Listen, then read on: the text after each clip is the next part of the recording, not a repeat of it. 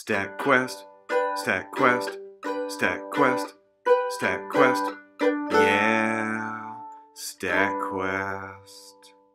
Hello, I'm Josh Starmer and welcome to StatQuest. StatQuest is brought to you by the friendly folks in the genetics department at the University of North Carolina at Chapel Hill. Today we're going to be talking about multiple regression, and it's going to be Clearly explained! This StatQuest builds on the one for linear regression, so if you haven't already seen that one yet, check it out. Alright, now let's get to it. People who don't understand linear regression tend to make a big deal out of the differences between simple and multiple regression. It's not a big deal, and the StatQuest on simple linear regression already covered most of the concepts we're going to cover here.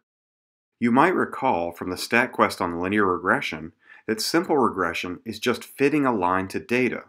We're interested in the r-squared and the p-value to evaluate how well that line fits the data. In that same StatQuest, I also showed you how to fit a plane to data. Well, that's what multiple regression is. You fit a plane or some higher dimensional object to your data. A term like higher dimensional object sounds really fancy and complicated, but it's not. All it means is that we're adding additional data to the model. In the previous example, all that meant was that instead of just modeling body length by mouse weight, we modeled body length using mouse weight and tail length. If we added additional factors like the amount of food eaten or the amount of time spent running on a wheel, well, those would be considered additional dimensions, but they're really just additional pieces of data that we can add to our fancy equation. So from the StatQuest on linear regression, you may remember the first thing we did was calculate r-squared.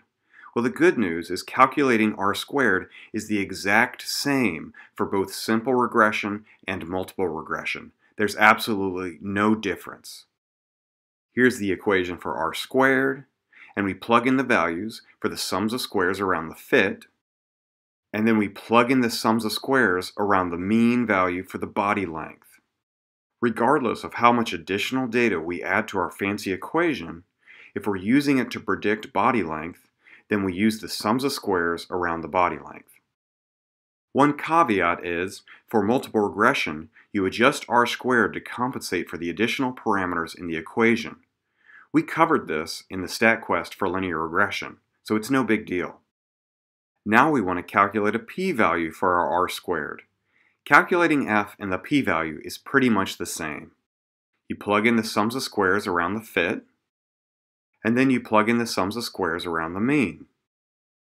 For simple regression, pfit equals 2 because we have two parameters in the equation that least squares has to estimate. And for this specific example, the multiple regression version of pfit equals 3 because least squares had to estimate 3 different parameters.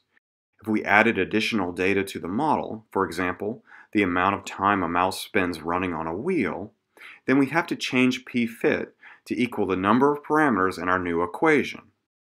And for both simple regression and multiple regression, pmean equals 1 because we only have to estimate the mean value of the body length. So far, we have compared this simple regression to the mean and this multiple regression to the mean. But we can compare them to each other, and this is where multiple regression really starts to shine.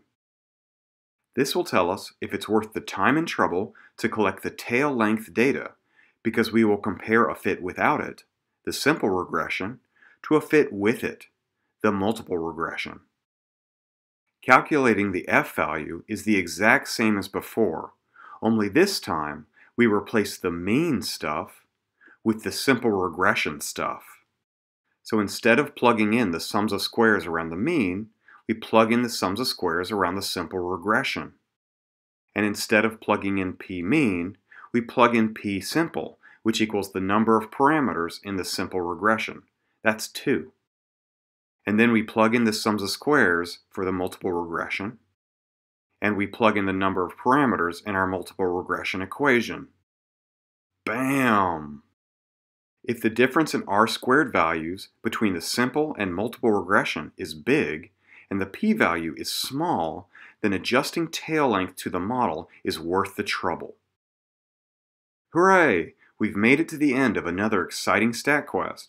Now for this StatQuest, I've made another one that shows you how to do multiple regression in R. It shows all the little details and sort of what's important and what's not important about the output that R gives you.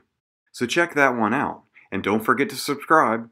Okay, until next time, quest on!